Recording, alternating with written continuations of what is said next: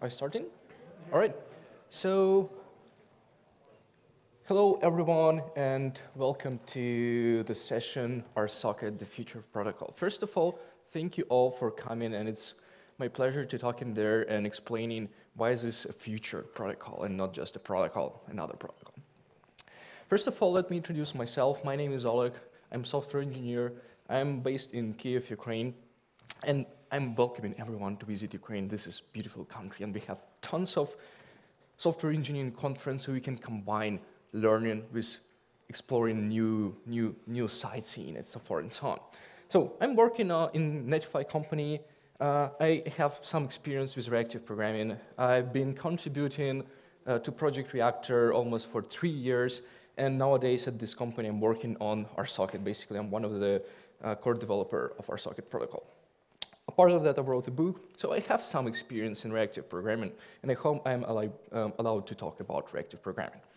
All right, our agenda. During this talk, we are going to start what problem basically we have nowadays and in which era we are living today. Then we are going to do a short intro into RSocket, and finally, you are seeing how to apply RSocket in action. But since this is a short talk, I'm going to show how to apply RSocket in the following talk, which is about multiplayer Pacman, teacher Pacman with reactive streams and machine learning. All right, so let's start with the history of protocol. Back in the days, we were building networking, right? The main idea which humanity tries to solve is how to connect different computers in a single, with each other. And during this period of time, we tried to create different protocols. Big companies like Microsoft tried to reinvent their protocols, their proprietary protocols. But fortunately, those proprietary protocols went into the history, and we got only a single open source protocol which solved most of the problem at this period of time. Then, in 2000s or millennium, we turned in a different kind of set of problems, and basically at this period of time we started building service-oriented application, or we started doing service-oriented architecture. So we started trying to build applications which are communicating with each other on the application level. And at this period of time, of course, we started inventing different protocols again. Microsoft decided to do DC-COM, and we got Corba. And most of you most probably have never heard and never tried those protocols. If you tried, you know what is a pain. But we know that HTTP as an open source and community protocol became the standard for doing messaging and communication. And those proprietary went into the history. And nowadays, nobody using that. Then we turned in the next generation of problems. Basically, this is a little bit opinionated. We started building web application. We started building kind of distributed system, and we again required to create another solution for this set of problems. Again, we created ESB, XML, SOAP, and yeah, most of you heard about that protocols. But again, they went into the history because they were proprietary, and we got REST as an open source and common solution for most kind of for building a modern application or kind of modern application. And finally, we are coming to nowadays. So what kind of protocols do we have nowadays? Basically, we have HTTP2, we have almost HTTP3, we have MQTT, gRPC. But the main question, what kind of problem do we have today? And the main question, whether those protocols can solve and can still keep up with that set of problems. So what do we have today? That's the main question. Actually, we are living in the era of microservices and the growing era of microservices.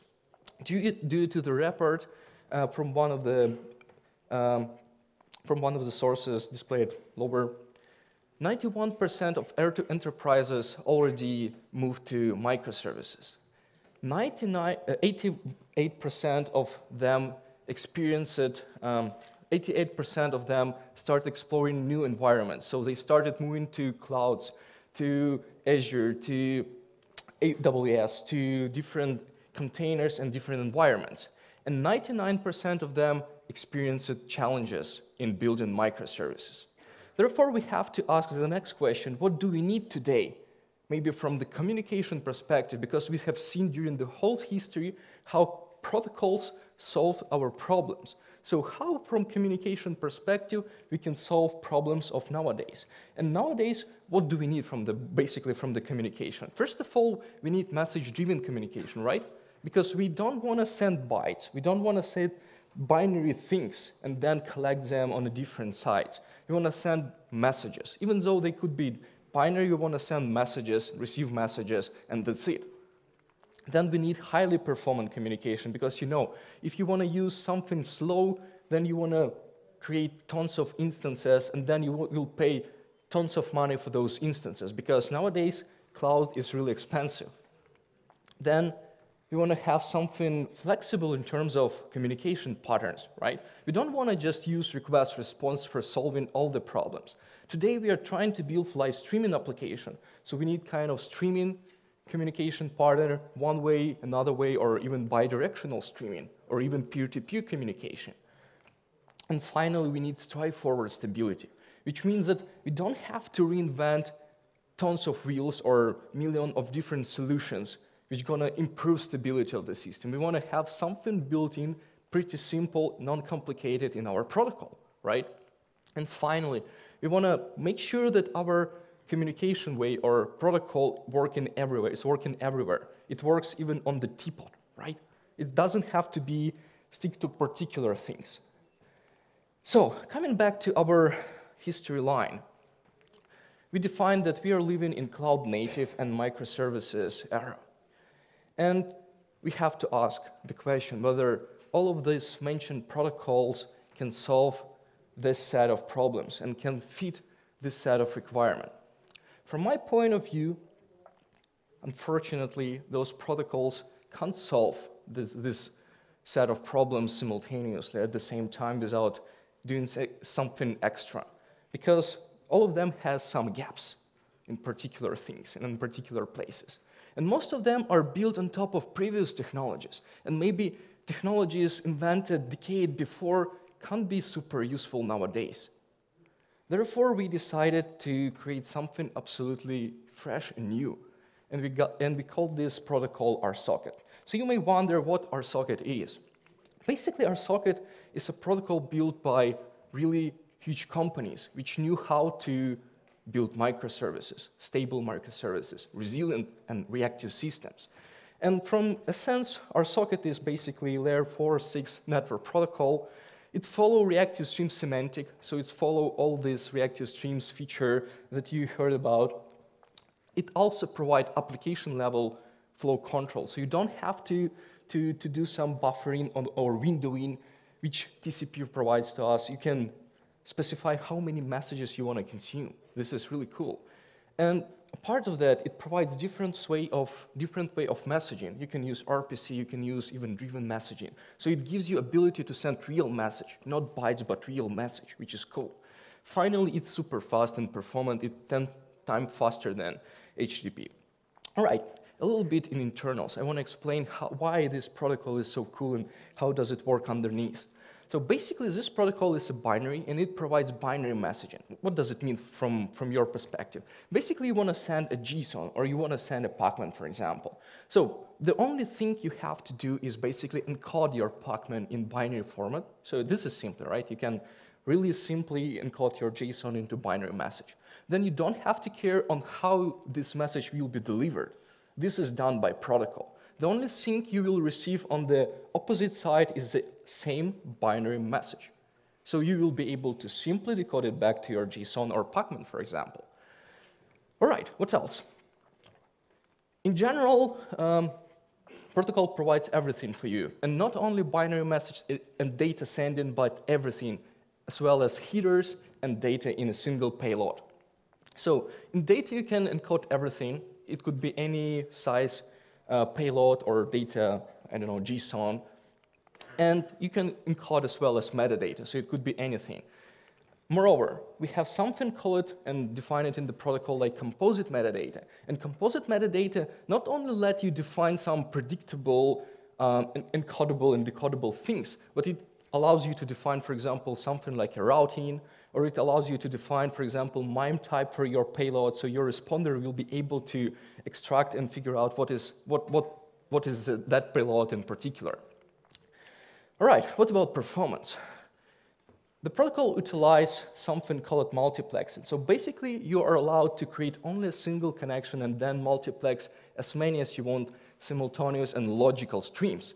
And underneath, protocol does everything in order to distinguish and define and put the mark, like this is the stream number 1, this is the stream number 2, and so forth and so on.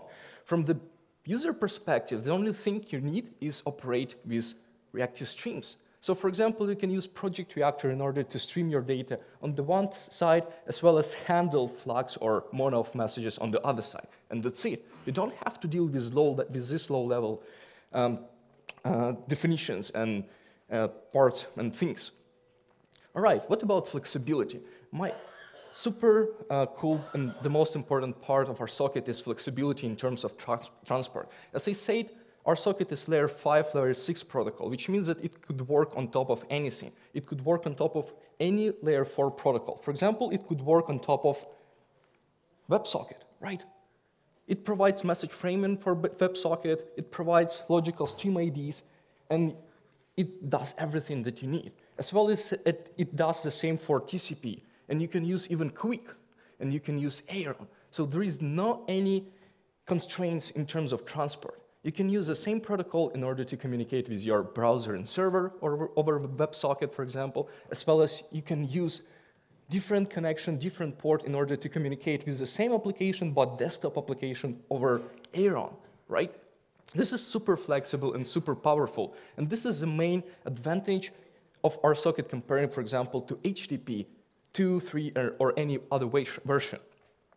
All right, what about stability? RSocket provides, as I said, RSocket is reactive streams specification as a network protocol. So we have built-in definition of back pressure, real back pressure. So if your client say, okay, I want 5 messages, it says, give me 5 elements. This request will be translated as a frame. It will be sent over the wire and will be decoded back as a request. It's the same request, 5 or 10 or 11 elements. And your producer or publisher will be able to produce exactly that number of elements as you requested, which is super powerful. Moreover, we have something even more advanced. We have something, for example, called leasing, or ability to server sell its capacity. You can imagine that many times you define rate limiters, you define circuit breakers in order to just keep your server working under specific number of connections or prevent extra number of connections. Now you don't have to reinvent the wheel in order to do that. Server can easily sell or send a frame which says, okay, buddy, you can give me, for example, you can do only 5 requests, for example, for the next 10 seconds. This is how server can sell its capacity. And it can monitor it and depends on any other circumstances, differentiation of capacity selling. A part of that, it's kind of natural rate limiting, and it's kind of built-in circuit breaker, which is super useful, and you don't have to use existing, non-efficient, I would say, implementation of this pattern. All right. A part of that, it provides really wide communication pattern. It's not only about streaming, it's about all type of communication, because we have simple request response, so you can do simple messaging back and forth. You can do request streams, so you can request for a stream of messages, or even more, you can do bidirectional streaming, so you can stream of a number of messages as well as receive them back. And even more, we have fire and forget, so if you want to just send something and forget about that, like log, you can do that really easily, which is super efficient and lightweight. All right, client is not only, remember that, for example, in HTTP, we have client-server communication. In RSocket, we have client and server, of course, just in order to create a single connection. That's the only time we have client and server.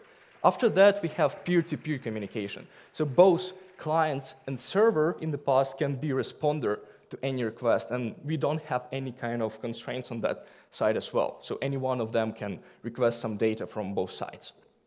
Finally, RSocket is a polyglot, so we have different implementation in different languages. So we have implementation in Java, JavaScript, C++. Nowadays we have even Ruby, Python, Rust, and Go. So it's super cool platform, and it's really cool in terms of evolution. All right, what about user experience? Because we all love, for example, Spring Framework. How many of you are using Spring Framework? Perfect. Almost the whole user of Spring. I love you. So in general, if you don't like Spring, of course you can't like Spring, you can use RSocket RPC, like gRPC, but RSocket RPC. Or you can use RSocket IPS, just simple binary messaging. Or you can use RSocket GraphQL. Or you can use Spring Boot Starter RSocket, which is perfect fit for all Spring users. All right, what about cons? RSocket has its cons. It's pretty bright and new technology. It's still under development. We're still doing improvement into specification and existing implementation. It lacks good documentation. So if you start using, you would try to look into source code first and then into existing documentation, even though there is not documentation so far. There is lack of implementation. For example, in Swift, Python and Rust still under development, but we have something. All right, what about pros? Cloud-native protocol, designed for high performance. Resilient is first-class citizen is built into the protocol. And we are doing our best to make it better. And I'm saying Reactive Foundation, under which we have many companies like Lightband, Netify, and Pivotal, and even more. All right, what next? Basically, we may take a look at something different, the next level of network. You remember that nowadays we are communicating over routers, right? And we are doing TCP between computers. Now you can imagine a little bit different picture. What if our application can communicate over RSocket broker, and then build the same network of applications which are resilient, stable, and work really with high performance? But this is the future, and I'm ready to talk about that backstage, but this is another talk. All right, takeaways. Most of yesterday's protocols have its own gaps. RSocket covers all of cloud-native and microservices use cases and requirements. We're still under development, which is kind of cons, but community is growing, we are improving our solution, and we are believing in what we are doing. All right, basically, if you want to learn something new about RSocket, please follow our webpage. There is a video channel, so if you want to learn something and look at the other talks, please follow this video channel. And there is community, so if you want to ask anything about RSocket, you're welcome to visit that webpage. All right, that's basically it. Thank you for your attention, and have a nice conference.